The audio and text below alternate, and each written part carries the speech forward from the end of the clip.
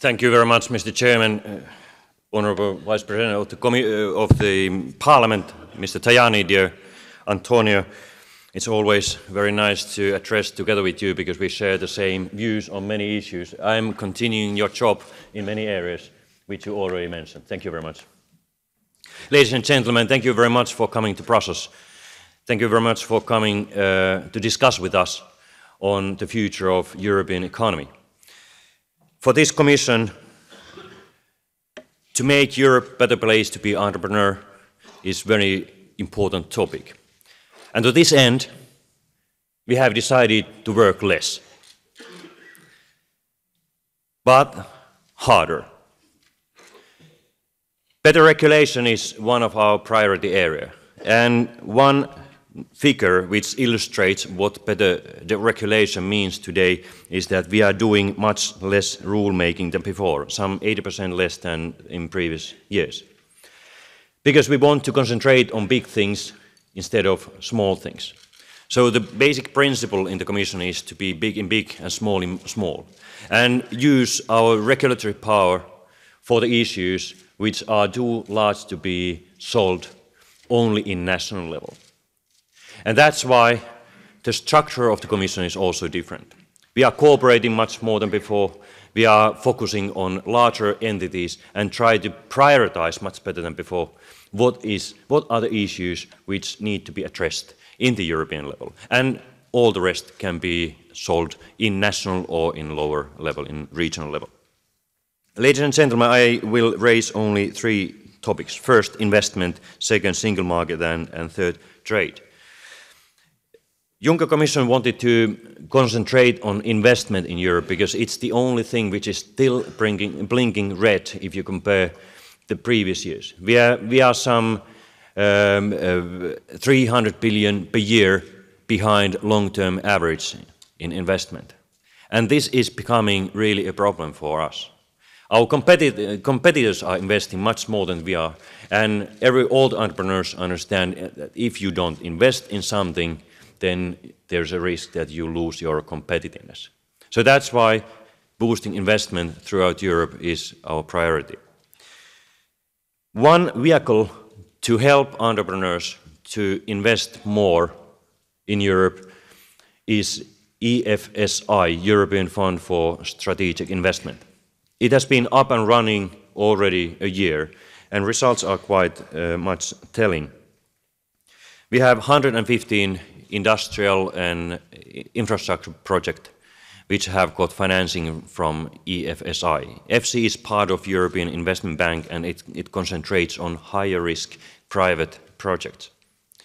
In addition to this, we have 210 agreements between local banks, intermediary banks, and EFSI-backed funds on small and medium-sized and mid-cap company financing. According to our calculation and assessment, these 210 agreements will provide financing to 290,000 European SMEs and mid-caps. 290,000 European SMEs and mid-caps. And this is the result of the first year. So my number one message is that if you think that there's a lack of risk financing, please push your local banks to look at the opportunities for EIB/EFSI has to offer. Because it's the way how small and medium-sized companies can benefit from EU financing. And the best thing is that there is not bureaucracy at all. So once your bank got interested in this opportunity, then you are a client of the bank, and the relationship is just a normal client-bank relationship without any bureaucracy. In the case you want to do a little bit bigger investment, you can contact directly EIB. The only thing you have to know is the phone number of the local branch of EIB in your country, and they will help you further. So, as I said before, EFSI idea is to provide financing to private investment which you cannot find completely from the market. Of course, all the projects must be economically viable and reasonable, but if for some reason private sources cannot finance entire project, EFSI can possibly bring the missing link to the financial package. I do encourage you to look at these opportunities. EFSI has a wide range of toolbox. It provides loans, guarantees, equity, quasi-equity. It's very flexible tool for entrepreneurs. Next, I will move on to the business environment. Everybody is saying and telling the same story. In order to boost investment, you need stable regulatory environment. And this is why Commission is so keen to push forward various single market projects. It's always much better to have one regulation instead of 28 if you want to trade across the border. So that's why digital single market, energy market union, capital market union, circular economy package, low carbon mobility package, they all are single market projects, which aim is to harmonize the regulatory environment so that for the customers and for the entrepreneurs, there's only one regulation according which you have to operate throughout Europe. Finally, on trade, Vice President Tajani already mentioned trade policy. It's a very important part of our our economic strategy because it helps us to modernize the European economy. 5 years ago, we finalized our agreement with South Korea. And since that, the EU's export to Korea has increased 55%. 55%. So this is one good example of the importance of trade agreements. Now we have already concluded our negotiations with Canada, which would open public procurement to European entrepreneurs. It will make investments much easier.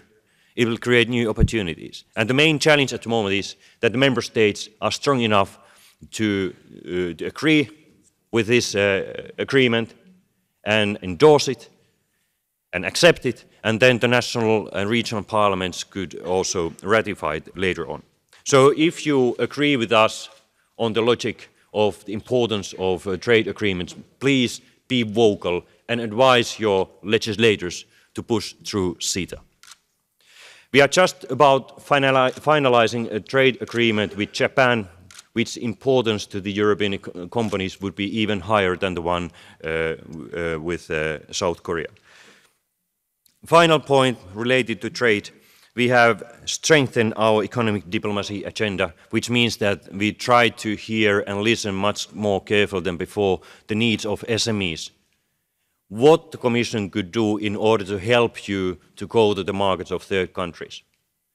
So as Vice President Tajani said, Chamber of Commerce plays a crucial role also in economic diplomacy because you are our ears and eyes and very good way to communicate and convey the messages to either direction.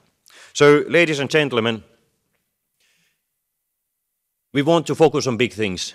We want to use our regulatory power so that it will level the playing field for entrepreneurs and for their customers. We want to put special emphasis to single market and to trade. But in order to get all these initiatives through, we need your support. You are a stakeholder of the EU, and stakeholders usually have some return expectations. So let your voice be heard by us, but also by your own national governments. Thank you very much.